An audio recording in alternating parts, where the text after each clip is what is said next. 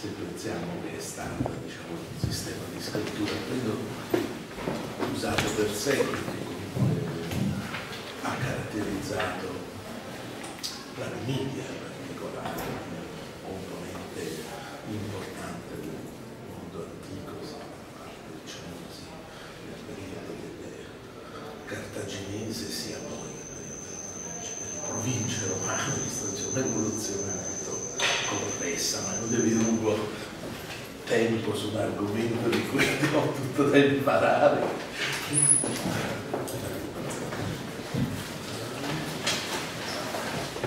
Good morning, everybody. Buongiorno. I'm ready to speak Italian, so this will be English, of course. So today I'm going to talk about the Libico-Berber script of classical North Africa. Now, before the Roman conquest of Numidia, its inhabitants were already using a rather original consonantal alphabet to write their own language. There's a lot of controversy on how early this practice began. Some people propose dates as early as 500 or even 800 BC. But these early dates are not all that well supported. There's only one inscription that can be securely dated, and because it mentions a date within the reign of King Massinissa, and it dates from 149 BC. However, a number of bilingual texts prove that it continued to be used after the Roman conquest. Now there are over 1,000 surviving inscriptions in this Libico-Berber script. So most of them, the vast majority of these seem to be funerary inscriptions from tombstones. Now, however, particularly at the town of, almost exclusively at the town of Duga in Tunisia, there are also a number of governmental official inscriptions on monuments. Now, thanks to a dozen or so bilingual texts, we've been able to determine the sound values of the letters in this writing system since the 1840s, in fact, for a long time. But nonetheless, our knowledge of it remains rather limited. The Libico-Berber script is attested in across a very wide area. Some inscriptions have been reported for the Canary Islands, all the way over here, and others have been reported as far east as Venerdì in Libya. I'm not sure exactly where that is on the map, somewhere around here. So, if we include the Saharan inscriptions, whose dating is more controversial, then we have an even wider range, all the way from Mauritania to possibly as far east as Western Egypt. However, these Saharan inscriptions can't really be dated adequately, and they may be much more recent than the inscriptions we're talking about. However, this wide range is somewhat deceptive. If we look at the main existing corpus of Libyan inscriptions, the Recueil des inscriptions libyques, we find that of 880 inscriptions in the main body of the text, over 800 come from just this one area, from northeastern Algeria, northwestern Tunisia. Not touching the coast, you might notice. In fact, most of those come from an even more restricted area right around here, which seems to have been the main center for the use of this script in the classical period. And so this area of North Africa is also where practically all of the surviving bilingual texts come from. There's only about one exception, a short bilingual in Morocco. So, in fact, during this talk and elsewhere, when I say that something holds true of Libico-Berber, what I really mean is that it holds true of the inscriptions of this area. The inscriptions of other areas are a lot more, pose more complex problems. We don't know for sure that exactly the same language was spoken here and in the Canary Islands, for example. And in fact, there's some reason to believe that there were linguistic differences. There's some formula, for example, that are well tested in this region, but not outside of it. And there's some letters that are tested outside of this region, but not within it. However, the divergences should not be overestimated. Some of the commonest formulas found in this region are also used throughout the whole Libico-Berber area.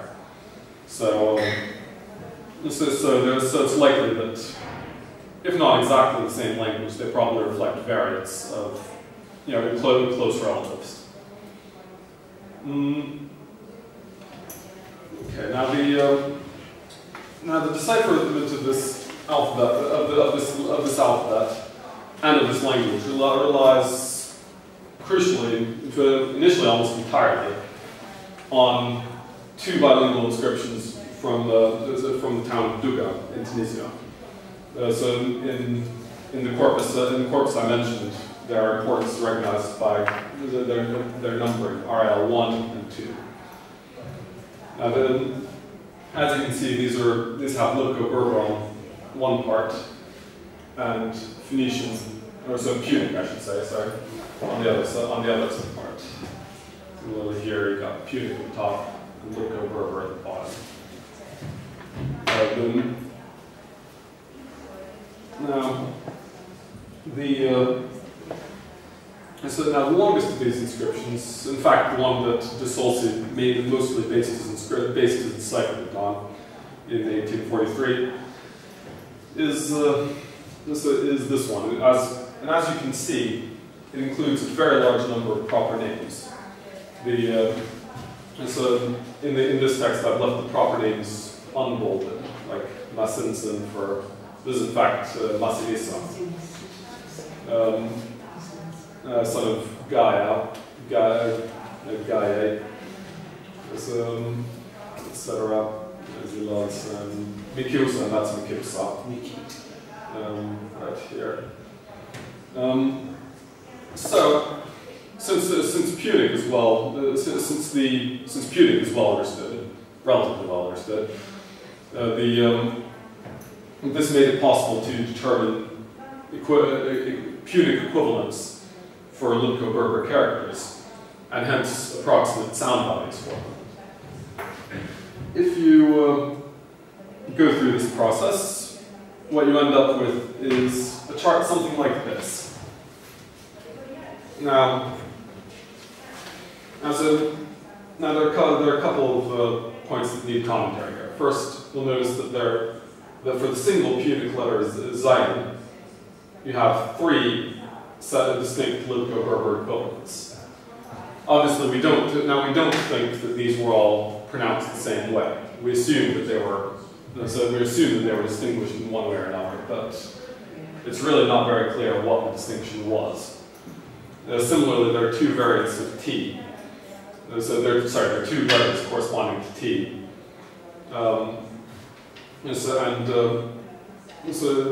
Conversely, there's one Punic letter, this so-called H, corresponds to a whole range of Punic gutturals, basically.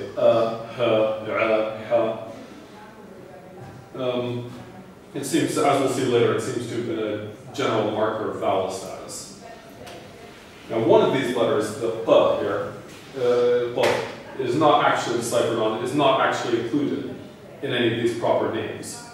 The value of P for it is basically a guess based on comparison of a word in which it occurs to modern Berber languages. So that one's not independently verified. We should also note, you see that these characters I've put at the bottom, these all occur in various places in North African inscriptions, but haven't so far been tested in any of the bilingual texts, so we don't really have any idea how they're written. Some of them may be variants of one another or of letters that we already know about, but we don't have enough data to be sure of that.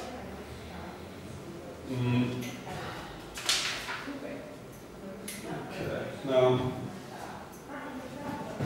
yeah, I should also point out that this author, Chabot, considers these variants the same character, but some other authors distinguish this character, this letter from this letter. Okay. Now, it's generally thought that all the world's alphabetic writing systems, or almost all, derive from a common origin in, essentially in West Semitic. And in particular, most of them seem to derive from the Phoenician transmission. Now, Libico-Berber contains enough letters that clearly resemble Punic ones of identical value that seems reasonable to conclude that it too shares a common origin. In particular, I point to the G, to Z, to well, Sh and T, which also look rather like Greek, of course, and to the so-called H and Y. And so, however, I've tried to highlight in red some of the similarities that you can, some of the possible similarities that you can see for other letters as well. These are going to be more controversial, more potentially subjective.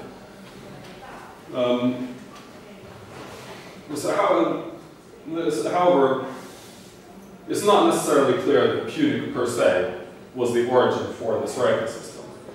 Those of you who are familiar with Phoenician will note that some of these forms, in particular the sh, seems to more closely resemble archaic Phoenician than it does the Punic variant given here. And some authors have also pointed to resemblances with the Arabian family of alphabets, South Arabian and Thamud and so forth, which historically would seem a little more puzzling, but the comparison is possible anyway. So we can be pretty sure that Libico-Berber fits into the alphabetic monogenesis theory, if you like. It's not quite so clear where it fits on the tree.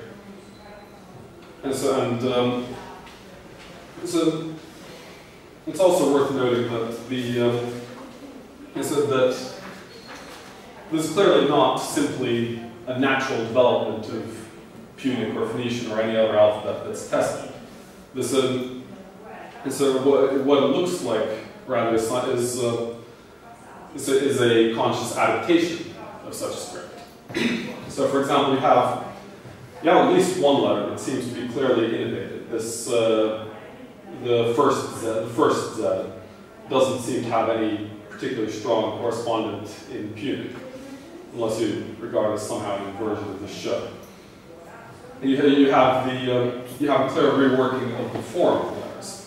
So whereas Punic, throughout its history, shows a tendency to more and more flowing, more and more cursive writing, in Libico-Berber, all of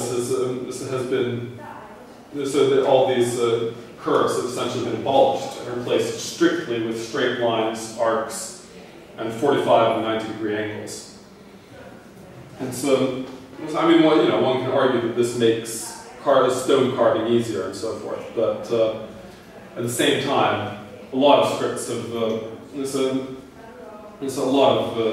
have been carved on stone, including Punic. So the extent to which this is thoroughgoing, the extent to which this has been applied suggests some element of deliberate design rather than just natural change. Another clear sign of a desire to differentiate the script is the direction of writing. Libico-Berber is, well, correct me if I'm wrong, but I think it's probably the only ancient script known whose normal default direction of writing is bottom to top. There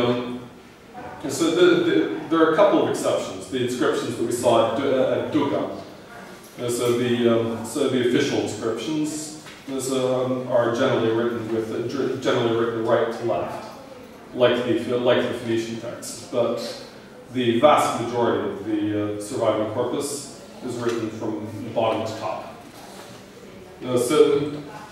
Similarly, the Duga text uses word dividers, dots to be exact.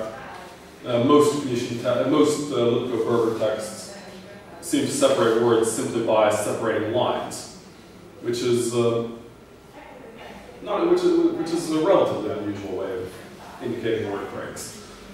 But and so now, in such respects, I think the usage of Libico-Berber somewhat parallels its modern history, the history of its modern descendant, Neo-Tifinagh. It's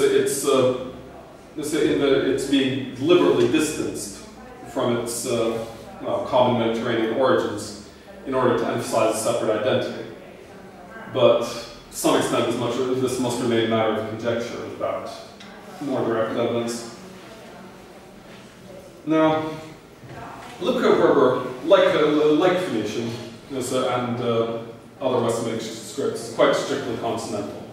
In fact, it goes further than Phoenician insofar as it does not have a glottal stop, and hence has no means of marking even word initial vowel, even the presence of an initial vowel. So in this inscription, you might notice there are a couple of personal names that in the Phoenician begin with a glottal stop. Afshan, Ashian, and Kikan, or whatever. And in the Libico-Berber version, this w means son of. It's corresponding to modern Berber o. So, and you don't have any indication of the initial vowel. It's just o, Afshan, or o and Kikan, o, Ashian, and so forth.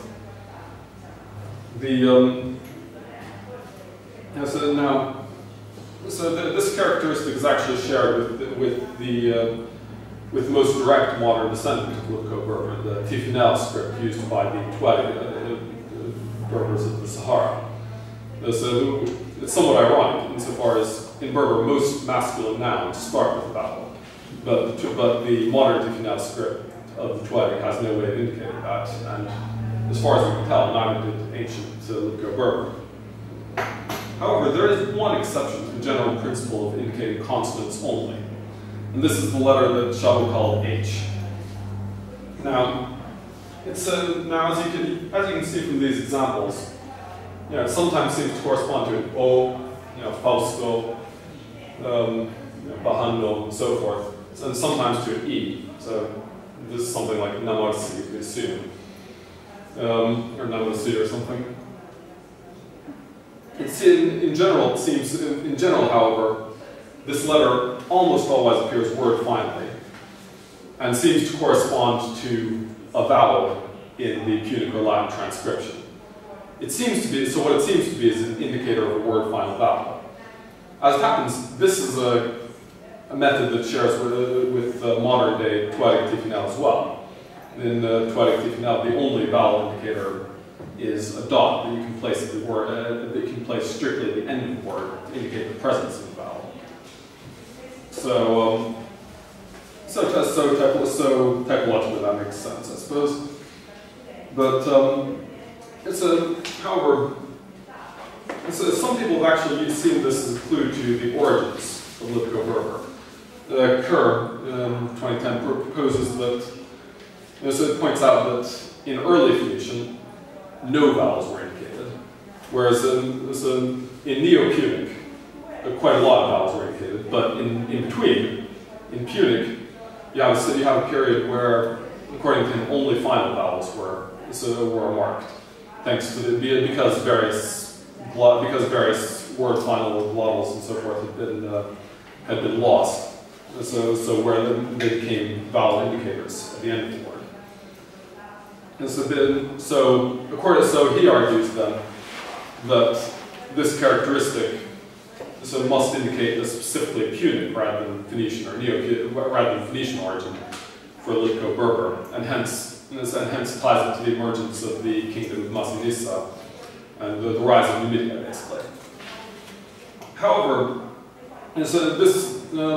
this contradicts the dating that certain archaeologists, notably Gabriel Camps, has proposed for some of the Moroccan Libico-Berber inscriptions, which, according to him, date as early as 500 BC.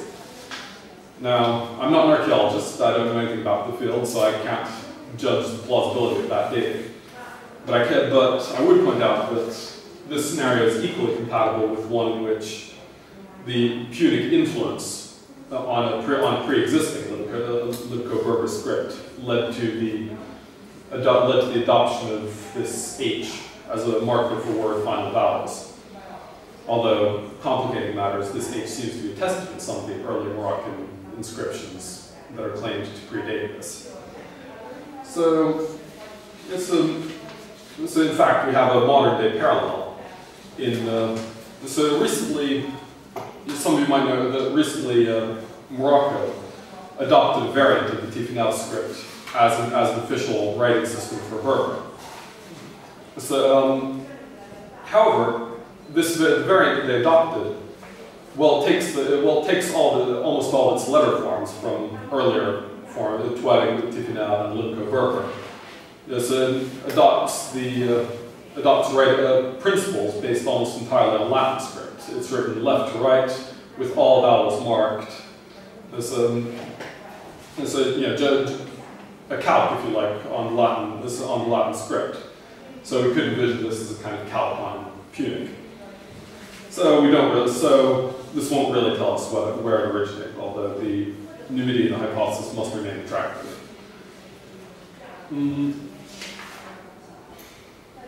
Now, the repetitive structure of bilinguals makes it possible to identify some words confidently, even without reference to cognates in any other language. For example, if you look at this one, you'll notice that wherever you get ben, son of, in the Punic text, you get a corresponding wa prefix in the Libyan text, in the Libico-Berber text. And so we can say this, and since this then recurs half a dozen times, we can confidently state that it corresponds to son, that wa means son. Similarly, you've got an n that shows, not in this text actually.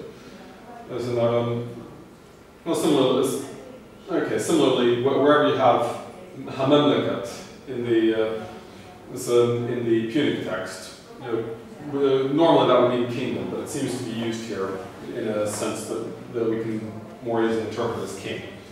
Wherever you get hamemlekat in the Punic text, you get this geldet in the Libyan text. So by applying this procedure for a while, you end up with a small but serviceable Libico-Berber vocabulary. Unfortunately, all of the bilingual texts from which we can get most of the words, RL1 and 2, are extremely non-typical of the corpus. They're both official inscriptions, listing things like titles and job functions and so forth. But most of the words of them don't appear in any of the inscriptions from any other town in Dugan. Because most of the other inscriptions have a completely different theme. They're funerary inscriptions dealing with, saying basically X, son of Y, lies here. Here's one of the more ornate examples of the funerary inscriptions. It's a Latin Libyan bilingual, as you can see. The Latin text here in this inside the square says Saktut, son of David, lived 70 years. The Libico-Berber text in rows below it says, well, Saktut, son of Yedida, we can read that fine. And then something. None of these appear to mean 70 years. I should just point out. What you in fact get in pretty much all of the tombstone bilinguals is you have a Latin or a Punic inscription based on Latin or Punic models of what's supposed to go on grave. And then you have a Libico-Berber inscription based on Libico-Berber models of what's supposed to go on grave. It's not a literal translation by any means. Usually the only thing that's shared is the name of the deceased. Sometimes even the name of the deceased is not shared because in Latin he uses a Roman name, Rufinus, for example, which seems to correspond to something completely different in the Libico-Berber text. So while we have a number of funerary bilinguals, they aren't actually very much help. And most of them aren't nearly as ornate as that one. This is a much more typical example. Just X, son of Y, this W is the son of thing. And then you have some long thing here that's probably a tribal name, probably a title, but we don't know. Yeah, as another example, this one's actually somewhat unusual, that the Punic text is less specific than the Libico-Berber text. So the author put together a nice epitaph for this guy, and then decided to add on his name at the top in Punic, without even bothering with his patronym. But yeah, I mean, but with this vast majority, probably something like 90% of the texts in the corpus are of this type. And these, there are a number of common words that occur in these for things like rasa, or, if you'll pardon me, meswa, minkada. And so, like, this meswa thing occurs all the time, and so forth. And none of these have any, and for none of these can we identify confidently an equivalent in bilingual texts. So the vast majority of the corpus consists of things that the bilinguals don't help us much with. The one thing that constantly occurs is this X, son of Y, W, X, W, Y. Now, the obvious candidate, right from the start, for a language related to Libico-Berber would be modern-day Berber. Now, the Berber languages are spoken across vast areas of North Africa, the Central Sahara, most of the mountains in Morocco, several pockets in Algeria and in the northern Sahara generally, and one pocket that's not on this map in Mauritania. There's something on the order of 25 million speakers of Berber at the moment. And it's a national language of Algeria, an official language of Morocco, a national language of Mali and Niger, probably soon to be a national language of Libya, but that remains to be seen. Berber belongs to the Afro-Asiatic family, along with the languages such as Semitic, but also Cushitic, ancient Egyptian, Chadic, spoken around Nigeria.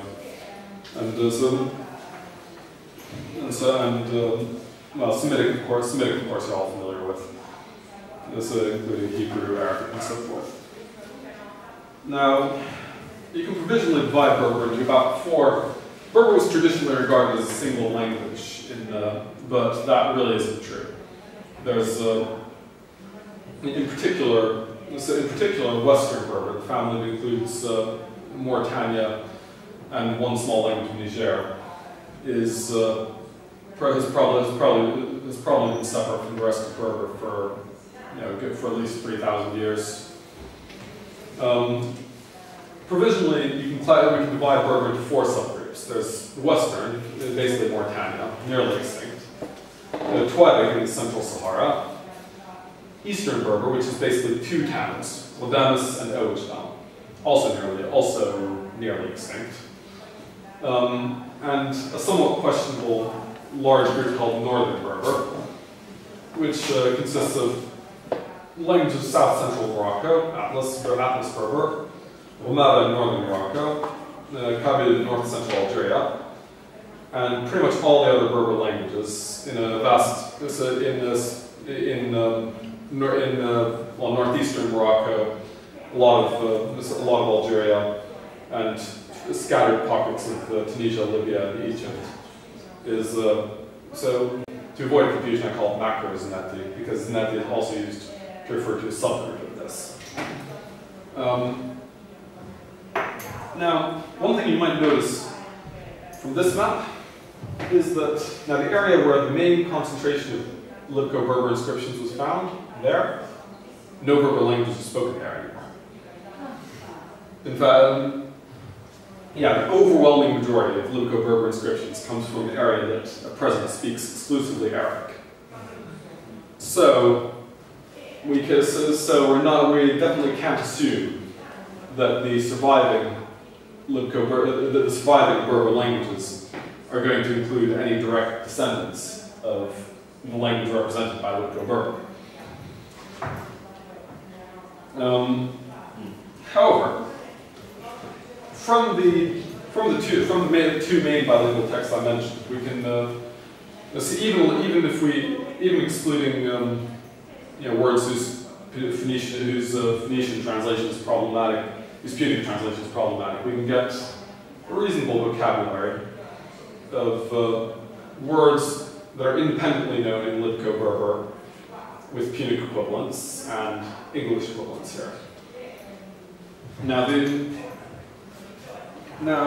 of these, you'll notice first of all that these show very little resemblance to Punic, with two notable exceptions. This, Shufat, presumably for judge, Sufete, I think it is in Latin, and probably Omnai for Omnai placers or people who put this up.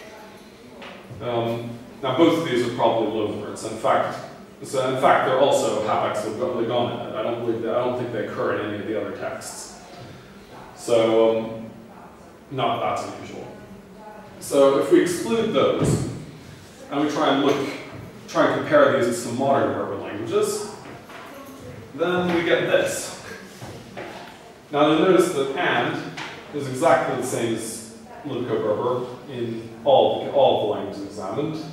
Of, again, its or his, so the same in two of them and close to the same in the rest. Son of, the same in almost all of them. Would, there's a sh question mark r. I should say that's the letter that was transcribed as Q previously. We don't really have any basis for transcribing as Q except this comparison, so to avoid prejudicing the issue, I'm putting a question mark here. And you notice that all the Berber languages, so where it's tested, seem to have a form with S at the beginning and R at the end. Iron, again, correspondences all over Berber. King, correspondences over most of Berber. In fact, pretty much every branch of Berber except Twedding has this word for king, Egin. It's reconstructible from Proto-Berber. And they built, it doesn't show up so clearly from this table, but it's tested in enough Berber languages from enough different regions, including Libya, Mauritania, and so forth, that we can safely reconstruct this verb, ska, for Proto-Berber. And the N, throughout Berber, is the marker of the third person plural. So that works as well.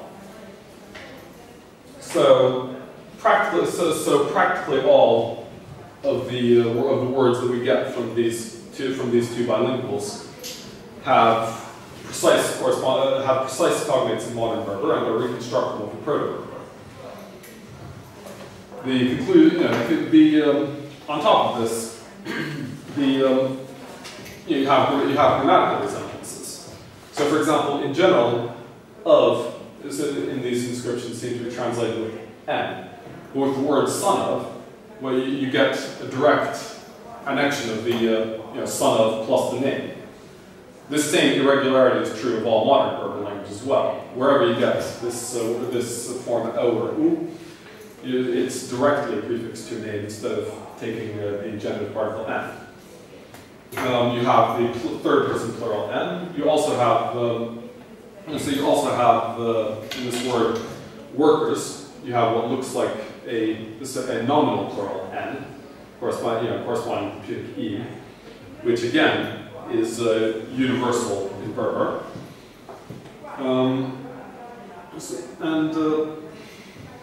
the whole, it seems impossible, on the basis of these inscriptions alone, it seems impossible to doubt that Libico-Berber is in some sense a Berber language.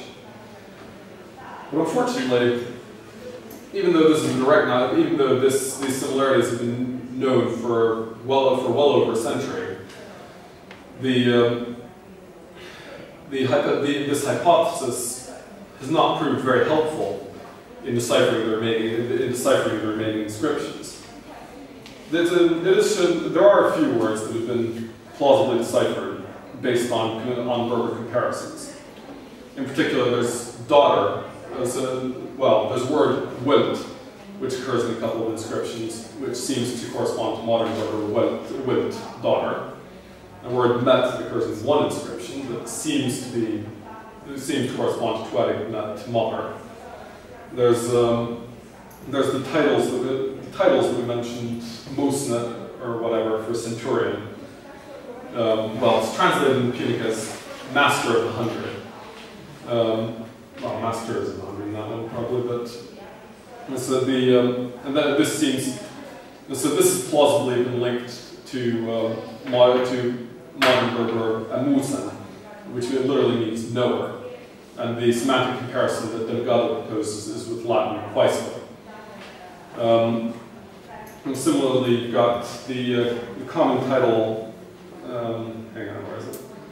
Yeah, the common title is Menkeda, which, as pointed out by Shekhar, seems to correspond to the Tuareg Amenked, which means the person in front, and hence the leader. This comparison, this and the previous comparison, incidentally, give us a piece of Libico-Berber verbal morphology, the prefix n, to form agent nouns from verbs, which of course is well tested throughout Afro-Asiatic, so including Arabic and Chadic. So this hypothesis has been somewhat fruitful.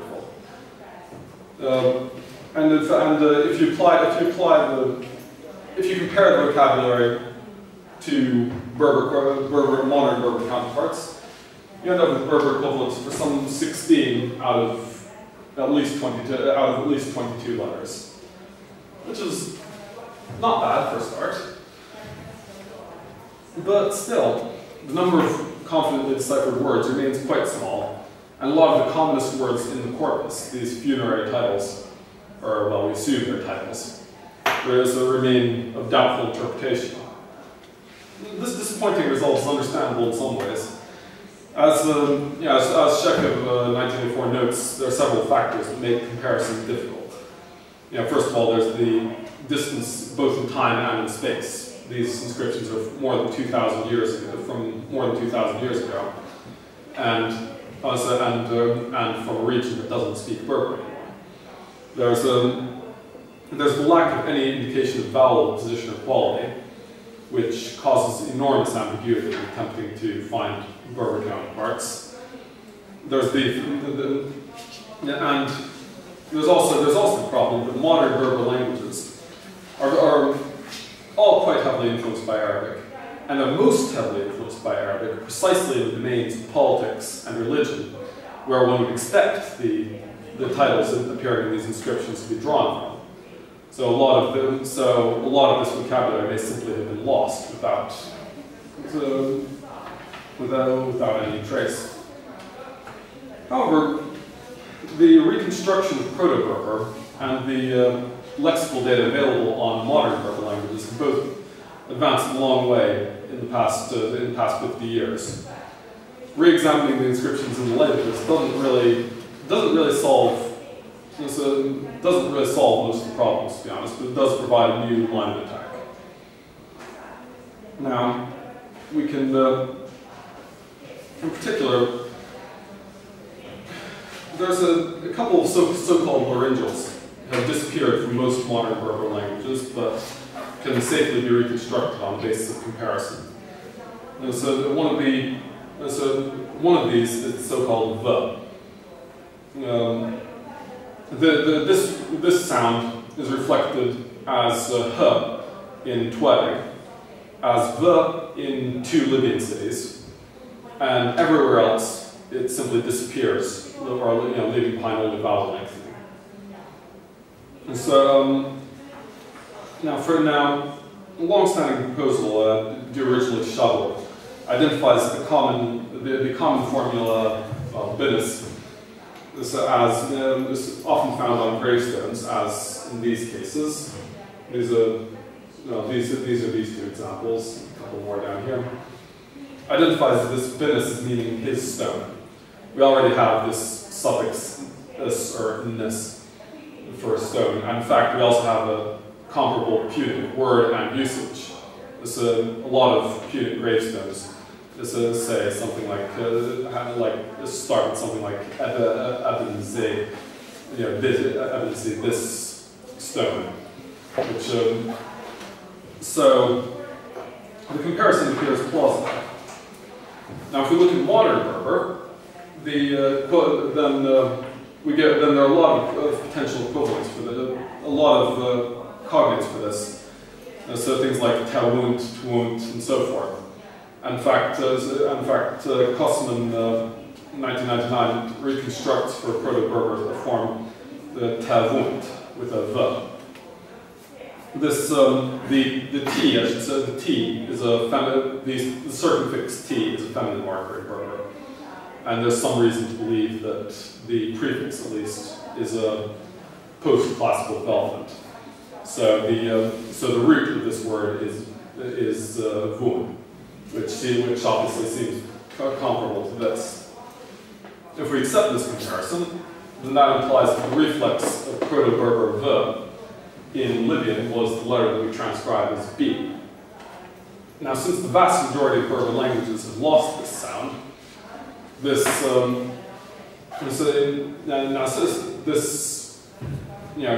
a useful reminder that we can't necessarily compare directly to modern Berber forms. We need to take into account cross-dialectal data, in particular from the Libyan languages that preserve this sound.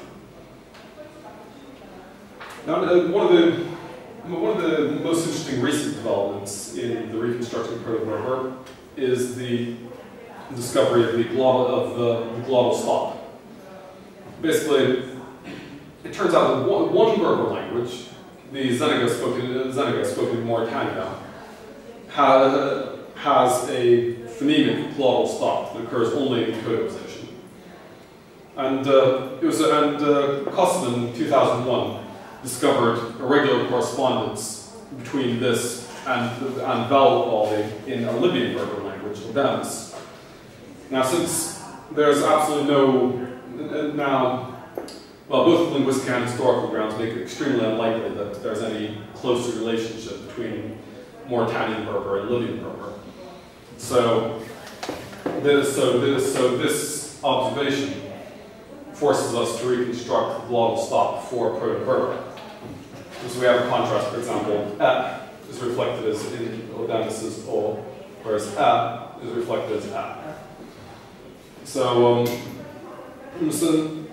now the interesting thing about this is that the only absolutely certainly attested verb in the Libico-Berber corpus is they built, skad or something. And that verb in Proto-Berber had a glottal stop. Was get. So now this glottal stop is not, as far as we can tell, reflected in the Libico-Berber orthography, despite the fact that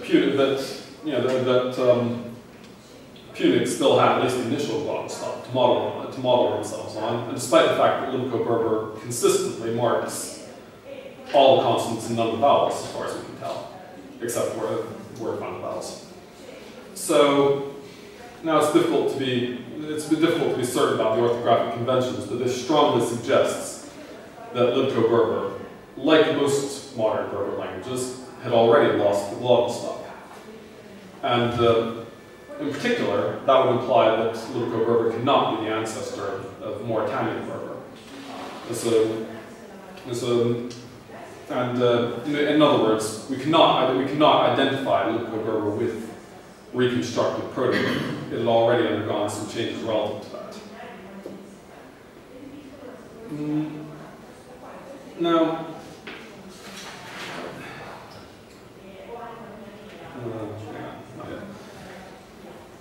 there are also a couple of more speculative possibilities. There's sorry, 1 second. Yeah, in this inscription, the word this word's subclassification or whatever. Its interpretation is not entirely clear, but one proposal by Delgado identifies the first half with a Berber word for year, which in Mauritanian Berber would be ashabash. And so, as you can see in the Punic text, you have shat in the year of. So this, well, by no means certain. This is a possible reading.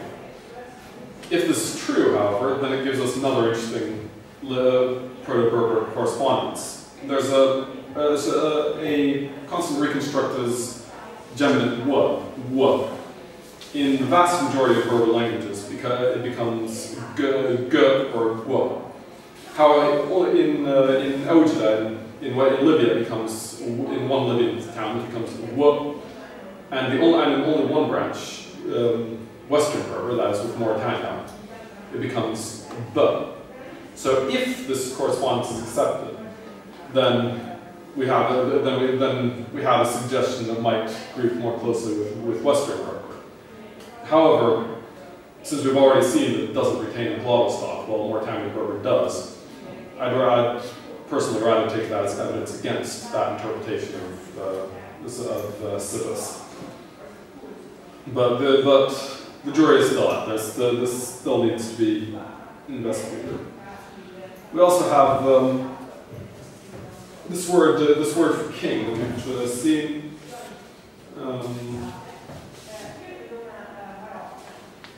Yeah, there's Gilbert. Now you'll note that uses a g.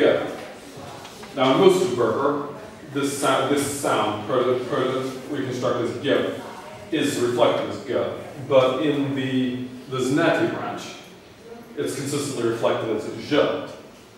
So we can safely say that Libico-Berber did not share the innovations of the Znati branch of Berber, which is kind of interesting because the closest currently surviving Berber languages to the region we pointed out are in fact belong to the Znati branch. So conversely, we also have evidence for one distinction that Libico-Berber seems to make that is not reconstructible for Proto-Berber. There's many modern Berber languages distinguish s and z from sh and j. However, none of them seem to.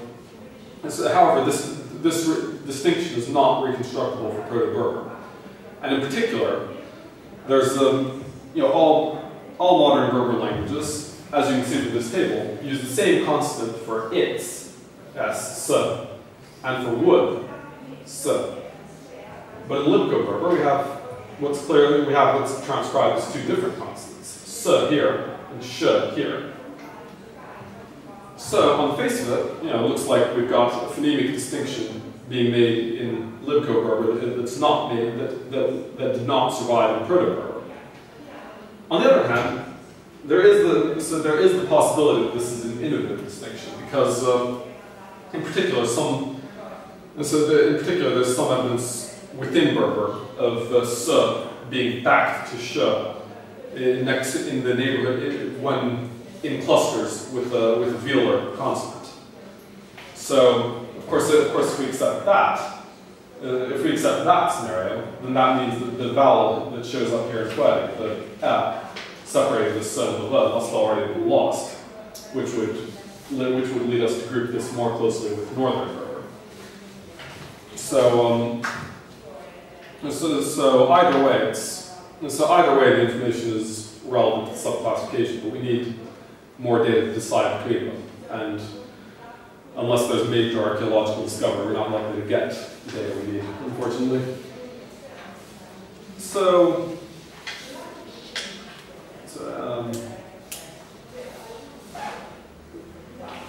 the overall picture that we get is Libico-Berber is definitely not Proto-Berber. It doesn't seem to belong with Western Berber or with Tuareg, and it seems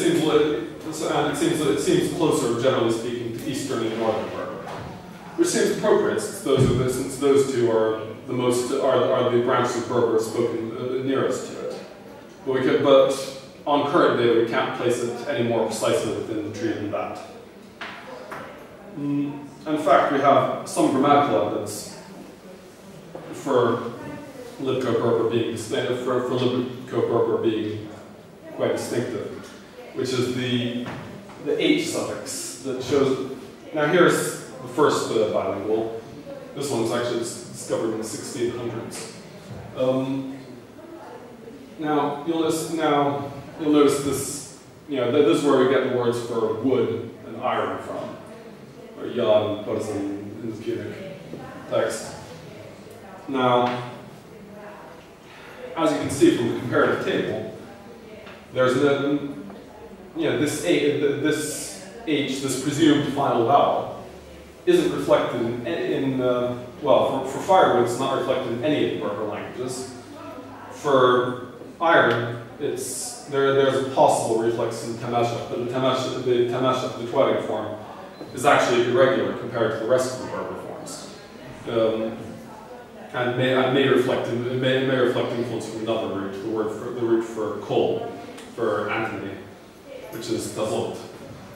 So, what this suggests is that we have some kind of, and this H suffix is actually quite common. We get it, we've seen it, for example, on this, Memkede or whatever, which corresponds to modern Tuareg Amenked, again, with no kind of vowel suffix to compare. So we have a little bit of a problem there. You have this very common H suffix showing up in Libico-Berber with absolutely no obvious correspondence in modern Berber. Now, Sheke proposes to read this as a re and as the first person plural possessive, our. Now that might work for this Menkede title, for commander or whatever it is, but it's clearly not going to work for the H in wood here, for example. There's nothing in the context that would lead us to translate this as our wood, nor in the translation, in fact. Similar, the Delgado's proposal to read this as a demonstrative suffers from the same problem. Why would you put a demonstrative on gatherers of wood, or as carvers of wood? So, there are a couple of linguistically reasonable possibilities. One is that we're dealing with some kind of noun marker. So in the modern Berber, there is a common demonstrative a. So maybe this demonstrative got grammaticalized somewhat as it has in Aramaic into just a marker of noun with no particular semantic significance. The other possibility is there might be a case suffix of some kind. In Libyan Berber has preserved a locative suffix e on nouns. Now, a locative suffix would obviously not be appropriate here, but if we imagine this is some kind of oblique case, then we might be able to account for it. But in that case, we again have something with virtually a feature of Libico-Berber grammar, which has left virtually no surviving traces in modern Berber. So if this were true, it would correspond nicely to data from other Afroasiatic languages. But again, we desperately need more data to be able to test this. So, it seems that we can safely conclude that the language of Libico-Berber inscriptions really is closely related to it. We can reasonably hope that the ongoing process of reconstructing Proto-Berber and gathering more extensive lexical data will slowly cast more light on the existing materials. But there's only so much you can get from a corpus that consists almost entirely of short tombstones. And so there is still some hope of discovering new, longer inscriptions. In particular, a couple of inscriptions have been found in Duga in recent years, by Lameen Souag, for example.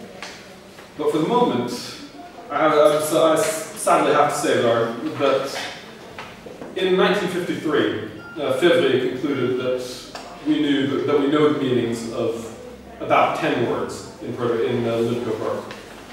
We haven't gotten very far since. So, thank you all for listening, and I look forward to your comments.